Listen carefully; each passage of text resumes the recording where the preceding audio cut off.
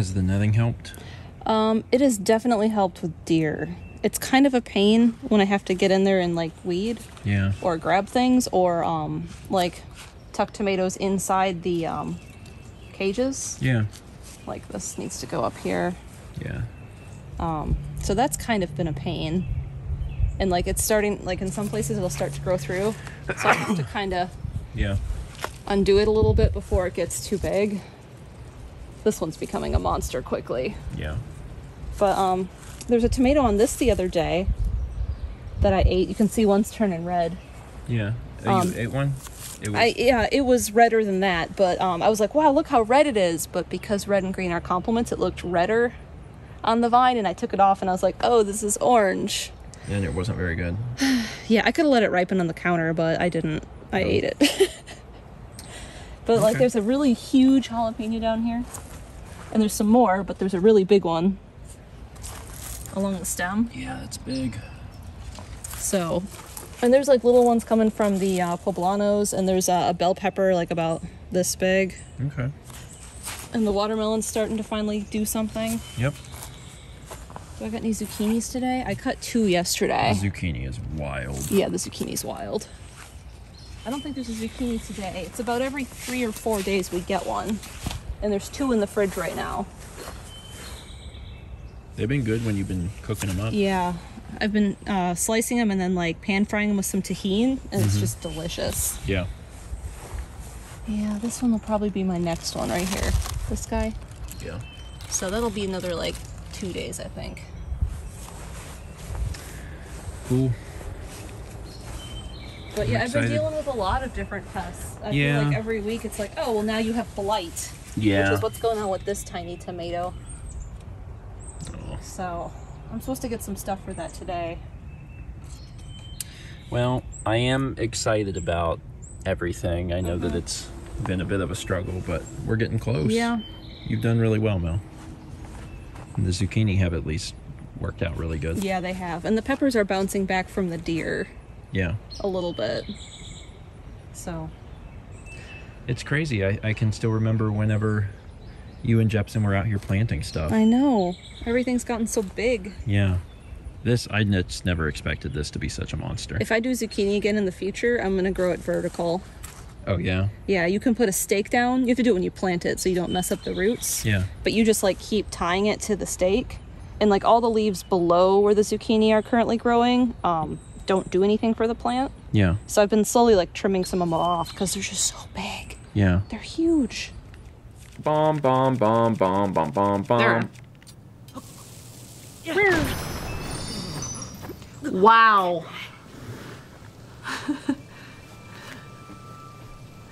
Wow.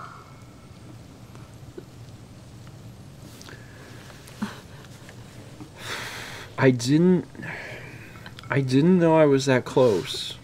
It was Zelda night, and we got to play some more Zelda, although we actually played a little less Zelda. Just because it was a very chaotic night. There was a fair bit of chaos in the chat tonight. There were probably several key individuals who led some chaos this evening, and we had a fun time.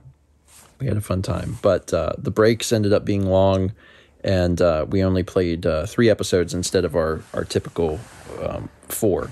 That being said, everyone seemed to have a great time, and I was extremely amused because we've been doing these alerts as part of the Tears of the Kingdom streams where folks get to have a food item created. It's kind of in the same vein as Tiny Yeti, but it's modeled after the cooking sequences from Breath of the Wild and Tears of the Kingdom. And the fun thing about those is that they are custom made. Like, they are made by one of my friends. We have access to this thing that Chaz made where we can, like, create recipes just like in the games. So every time one of these alerts is on screen, like, it was made by, like, Chaz or Thomas or Haley or Juliet or, you know, whoever. So tonight things got really chaotic and there was a lot of alerts coming in and the breaks were really long and we ran out of cooking alerts. And I guess, I don't know what happened behind the scenes, but there was a lot more than Chaz was expecting. So, like, Chaz, I guess, reached out to Thomas, like, as he saw that we were getting close and was like, oh, we need to make more of these. So, at one point this evening, Thomas and Haley and Juliet were all, like, frantically making like new cooking alerts so they would show up, and it was hilarious. It was so funny. And it was interesting because it ended up being like there was a new level of humor to some of the alerts as a result, because they were just, you could tell in some of them they were like pretty frantically written, and I loved it. I actually laughed so hard during stream that I cried, and it was great. It was a really good evening. As far as the actual gameplay is concerned, Zelda continues to be really cool. And we discovered like a new, I guess, what you would call a new gameplay mechanic today. In Breath of the Wild, there were, I don't remember what they were called in game now, but like the different heroes or guardians or whoever they were, like you had their spirit tokens with you, and you could like activate them to do things. And in this game, I mean, I don't know exactly how it works, but it looks like you're going to be able to have the actual companions traveling with you a little bit, because we met one of the little dudes who can, you know, be near you. I don't know what the specifications are. I don't know if like he's always near you or if it's just for this section. I'm not exactly sure, but like it was a completely new mechanic that was separate from Breath of the Wild, and I was like, oh, that's really neat. So Tears of the Kingdom continues to surprise me.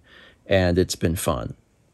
It's been really fun to see that and to see, you know, what's going to happen next. So anyway, I should probably get the stream all shut off because it's it's still on, but that's fine. Actually, I'm like, I can hear the game. I'm realizing that I left the game on. Whoops. I did save, right? Yeah, yes, I saved. Okay, so I'm good. So I can go ahead and close the software. Cool. Yeah. I don't know. This was stream 6, and I it's hard because we only play once a week, and I'm okay with that, right? Like it's okay that it's only happening once a week, but like again, I love video games. Like it's still like, I really want to play. And then tonight, because all the stuff went long, you know, normally the audience is on my side of like, hey, let's do another one. And the audience tonight was like, you're about to go into a section that's super long and you should not jump into it tonight. And I was like, oh my God, even the audience is like, you should stop. So apparently next week we're jumping into something really long. So I guess we'll see what that's about, but I'm looking forward to it. I've had a lot of fun with this game. And we got to explore a sky thing. That's the other thing, is we actually got off the beaten path tonight. We got off the beaten path for a little bit, and we explored something completely different, and it was so cool, and it ended up being like really worth it. I don't know. That sense of exploration is what makes this game so much fun. I love that. And then problem solving and being creative and things like that. Okay, I'm done. I just like to talk about how good Zelda is. I'm probably going to get in bed here soon. We're actually getting up pretty early in the morning. Raleigh Retro Gamers is doing a event in Raleigh, obviously. And this is, I forget what they called it. This is their summer expo. They said there's going to be 70 vendors and there's going to be music. I assume there's going to be food. They're basically taking over the entirety of Moore Square. And it sounds like there's going to be a lot there. And they're like, it's going to be, you know, retro games and trading cards and comics and like all this cool, like, you know, geek stuff. And me and Mao and Josh, at least, are definitely going tomorrow. I don't know if Alex and Haley are coming or not. Not sure. Dan and Brandon are out of town, so I don't know who exactly is coming, but at least the three of us will be there. So that's in the morning, so I need to get some sleep. Thanks for watching. Let's be back tomorrow, shall we?